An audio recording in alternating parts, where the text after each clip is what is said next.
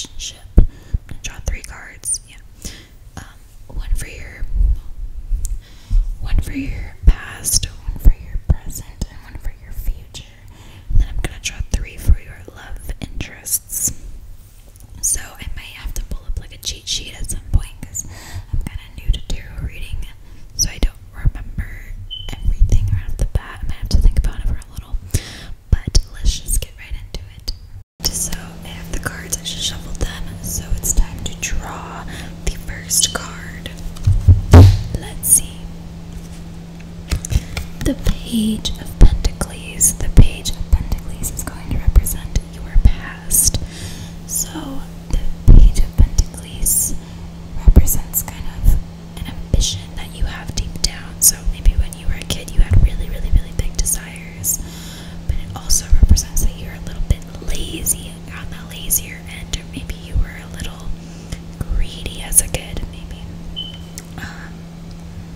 So it just shows a cat with some mice. Clearly he wants to get the mice, but he might be a little bit lazy or greedy. I don't know. I just remember. So maybe your childhood is filled with really wanting to do something, but you didn't feel like you were able to do something. That could also be represented here. Sorry. Page of Pentacles. Yeah. So if that resonates with you, then that works. If not, then I'm sorry. But basically, you have a lot of ambition, don't know how to really take action on it, might be a little selfish and greedy at times. Maybe you were spoiled as a kid, maybe not. Just take it however it resonates with you. Alright, so let's move on to the present. Moving on to the present, I will draw the next card, which is the King of Cups. King of Cups, he looks very angry to be here, but the King of Cups is actually not a very bad card. I think it's actually a pretty good card. It kind of represents that you have like control over your life. So this is your present, so maybe you're pretty comfortable with your life right now. You have passion for things around you, people, things that you do. You have balance. This represents a lot of balance, so you have found a way to kind of balance out everything. Relationships, work, school, you found a way to balance it all. Also represents kind of like you might be a little moody at times. Just the balance can go off and you might start getting a little freaked out here and there. But generally this is a good card to have as like your present card, because clearly it means that you have your life together, you have your shit together, you are calm, collected, cool, you have it all. This is a great present card, I think. I mean, from what we have so far, maybe the greediness in you maybe brought out, you fulfilled your ambitions that you really wanted to fulfill, and you did, and now you're comfortable and living the way that you want right as of right now. Doesn't necessarily mean that you're like rich, obviously, but you are comfortable with what you have as of right now. Okay, let's get on to the future. Right. Alrighty, getting into future card. The Seven of Swords. The Seven of Swords. From what I know about this card, it represents a type of deception that you might have done to someone, or they might have done to you. So in your future, you might have someone trick you, do something wrong to you, and you have to find a way to overcome it. Either you did it after that greedy past. I'm starting to think maybe you're the deceptive one. You are living the comfortable life right now. You might fall into a place where you might trick someone to get what you want. I'm not positive on that, but a type of deception might be coming in your future. This could be way further in the future, or it could be a few weeks from now, like. But don't get hung up on this card. You'll get through it. You're such a diligent person. You'll get through it. But the picture is obviously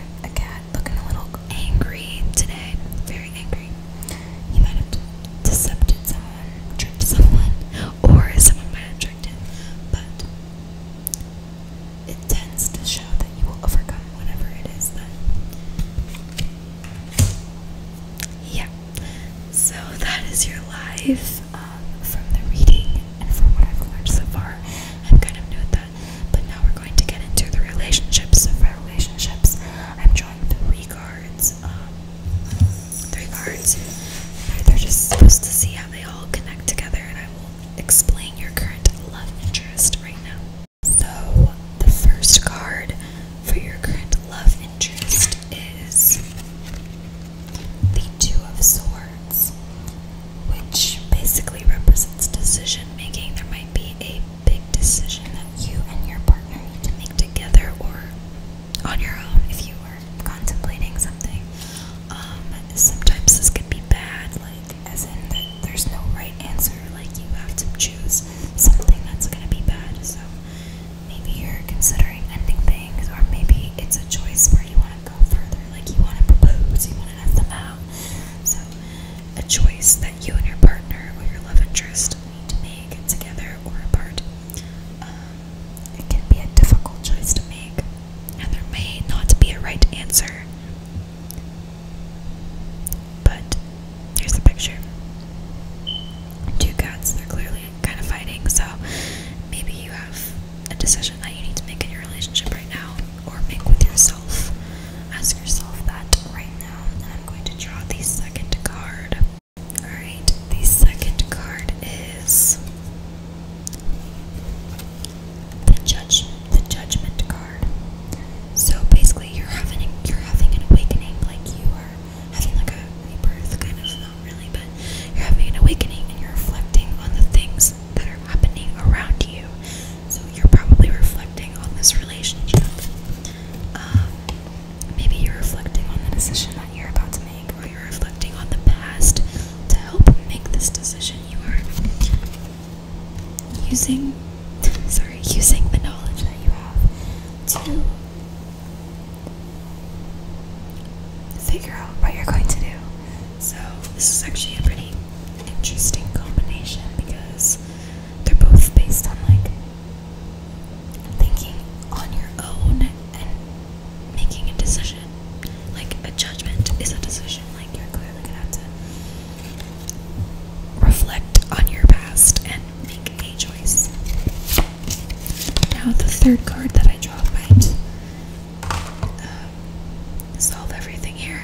Might tell us more about the decision that you're going to make. Let's find out. Right, last one for your relationship. This could kind of pull everything together. We'll find out. It is the Knight of Wands, which actually kind of represents like adventure and spontaneous things. So maybe your relationship is filled with a lot of adventures and fun things that you guys do together, and you love that about them. You love going on random drives through the night. I don't know. You kind of might feel safe with them because they make you feel like you have a place with them. I don't know. But it seems that this is a good card for like defining your relationship. You guys are a fun couple. You guys do crazy things together. You have a lot of fun and you feel comfortable around them and you feel safe. But then bringing in these two, I still don't like, you really are having